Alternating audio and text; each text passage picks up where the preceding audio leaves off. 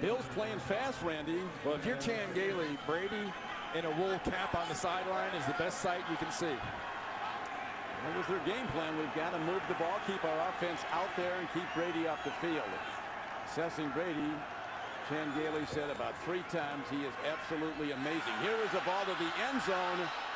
He's got it. Touchdown, Bill. Stevie Johnson with his 7th touchdown catch of the year over Arrington. This is a direct opposite of that week 3 game when the Patriots took a 21-0 lead at Buffalo. And you got a flag down. That's going to be a group celebration, I think. Call a personal foul against the Bills with Stevie Johnson. He didn't slap a bow on it, did he? Or... Well, no, but didn't see much if he pulled something out. But you know, after the touchdown, unsportsmanlike conduct, number 13.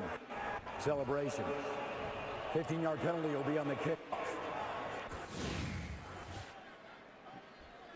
Now here under his shirt, and you can't do that. I don't care if it's something that's written. That goes back to the old Cincinnati Bengal T.O. Ocho Cinco rule. You just can't do that. How many times do they talk to guys about not doing this stuff? It's a terrific play, an 18-yard touchdown reception. And really, they're getting a defensive look that is perfect for them.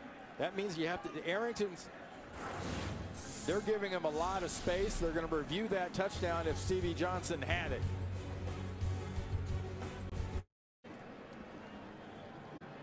Here's Bill Levy after reviewing the play, the ruling on the field is confirmed. It is a touchdown. So it is an 18-yard touchdown throw. Ryan Fitzpatrick to Steve Johnson. And the Bills out to a surprising 13-0 lead with Katu out to try the point after. Well, you sure need to go to the sideline and talk a little about what defense you're going to play from here on forward, because that one isn't working.